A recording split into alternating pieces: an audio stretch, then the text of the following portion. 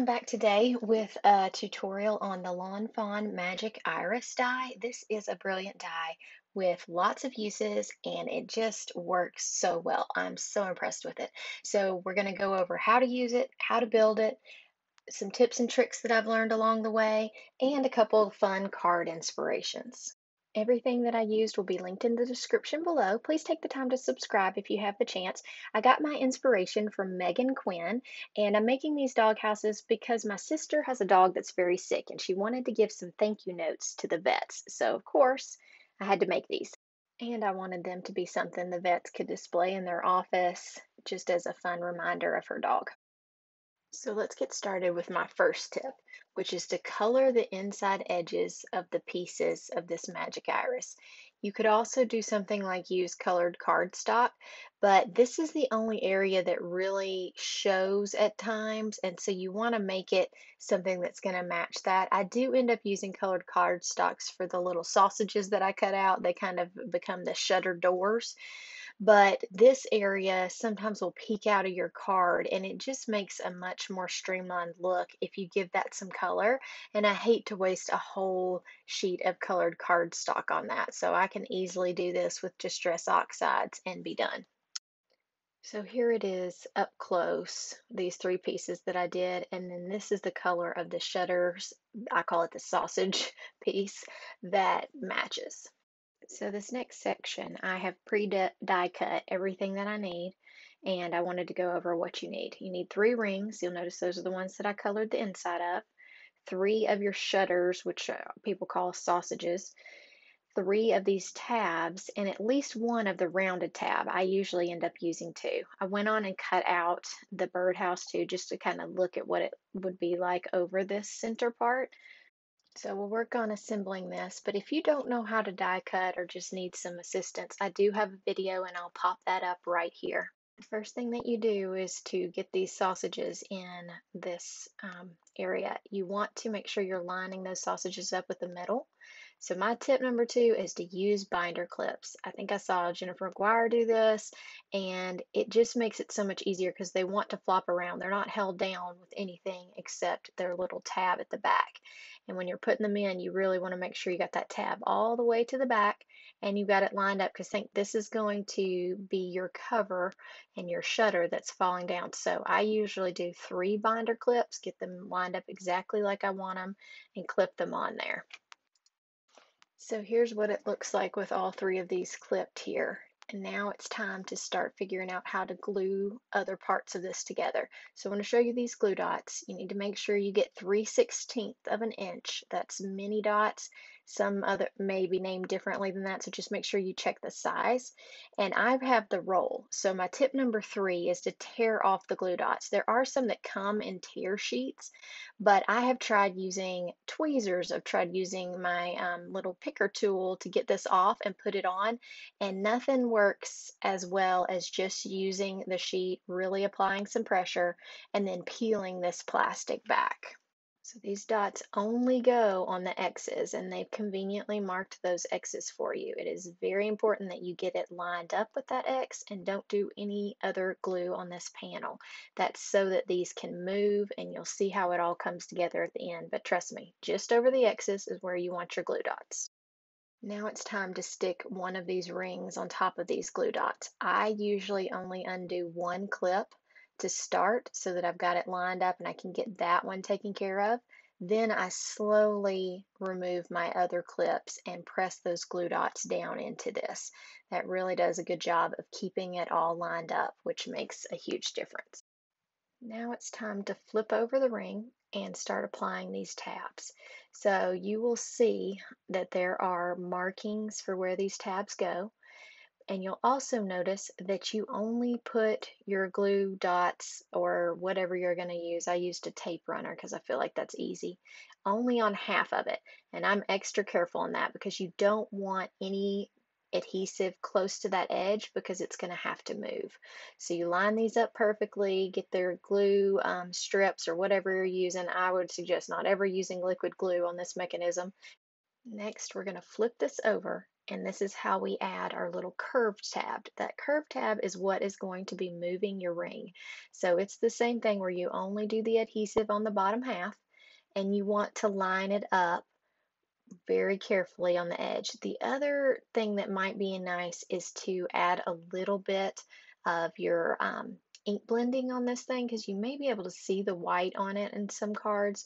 I didn't worry about it on this step, but you're making a V right here perfectly with one of those bottom lines, and then we're going to attach another ring. This ring has no adhesive on the ring. All you're doing is putting adhesive on the edges of your straight tabs and folding them over. You'll see that I used a clip to hold this down, and then I'm doing my adhesive. You don't want to go all the way to that edge that's going to fold over, so leave a little space right here from your adhesive and just do it on this little outer edge. You're going to gently fold, and here's what I do. You don't want that to go all the way to the center. So you fold it down, and then I smush it out towards the outside edge. This way I'm leaving a little bit of a gap because you want all of these parts to move. So I'll show you one more time on that, just putting a little bit of adhesive here, folding it not all the way to the edge, and then pushing backwards. So once these are folded over, you've got your mechanism, and you definitely want to try it out. Make sure it closes all the way, make sure it's not getting stuck anywhere. And also just moving it, I think, kind of loosens it up so that you make sure that it's easy for the person who gets the card. So if you made it this far, congrats, you've got a magic iris. Now we're going to build the card. I'm going to speed up my background building, but I did want to point out a couple of things. One, I love this cloudy stencil by Lawn Fawn. If you don't have it or you don't have a cloud stencil, it makes great backgrounds, so easy, and just looks like you spent a ton of time doing them. Stencils are awesome because they have a great price point. This one I think is $6.99, not too bad. So I worked on building this up, and then we're going to add some extra dimension to it. Here's that background panel. Now we're going to add some depth to it by using some acrylic white paint for splatters and using the Distressed Oxide Salty Ocean. I think this white paint does such a good job at bringing in some highlights and interest to your back. I have tried many other whites. I've tried white watercolor. I've tried some different things, and this just gives such great dimension that if you haven't tried it or you have access to some acrylic paint, try it out with a little bit of water added to it and see what you think. I'll show you a close-up of the card with this background so you can see what I'm talking about with those highlights. Next, we're going to build the house, and you'll see this piece right here makes boards that I use. So I cut out a lot of those in gray cardstock, and then I'm going to add some black soot Distress Oxide with my tiny little eye crafter brushes to the edges. This part does not have to be done, but it definitely gives your project more dimension, and it just makes it look so real, like it was built with some aged boards that I have to do it on all of mine. This next part, I'm going to line these boards up and build my doghouse. So I've been using this Honeybee Creative Glue. It's a bigger tube than Gina K, but it's a similar glue in that it moves around and allows you to place things, and you have a little bit of time before that adheres, which is nice when you're doing something that needs to be level. You could definitely use some type of level or something to help you out with this, but it has a line on the bottom there that I went along with my longer piece, and I felt like as long as I lined that up and kept everything pushed together and lined up, it was staying very level. So I just worked with that. The other tip I have on this is to make sure you apply glue to the entire area that needs to be stuck down, because when you're going to run this through a die cutting machine, once it's dry, and if those pieces are not perfectly attached to where you want them to, they're just going to fall off and you're going to have to rebuild your scene again. It looks a little odd all put together, but I'll show you when I did my red house how I line this up. You can flip it over and see your pattern. So I just lined all of my edges up so carefully, and I'm going to tape this down to this mat to make sure that it stays there, because if you are off on that cut, that's a lot of wasted time. You can also use your grids down here just to make sure you've got everything level when you're taping. So here's what it looks like when it comes out of the Gemini die cut machine.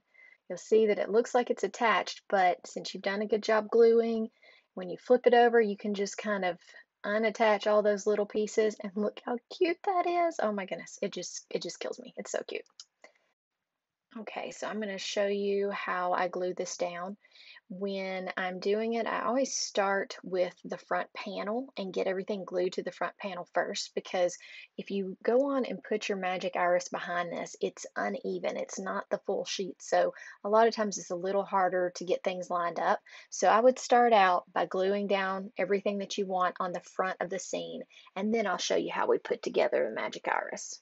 So to put the magic iris on, you'll see where my arrow is pointing right there. The other side of that, you're just going to put some tape runner on those and stick them down. You have to line up carefully. And then the back part of the panel, you want to pop it up with some foam tape. I'm using scrapbook.com's foam tape, and I do 2 layers because you'll see this is a tall card. So you really need 2 layers of this to make it even and pop up like it should.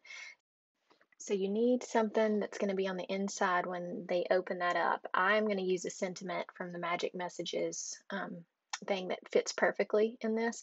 So what I did is traced in pencil so that I make sure I get this inside my circle and lined up. And then I'm going to use this gray cardstock as the back of my card so that when you open up that iris, you'll see the thank you very much.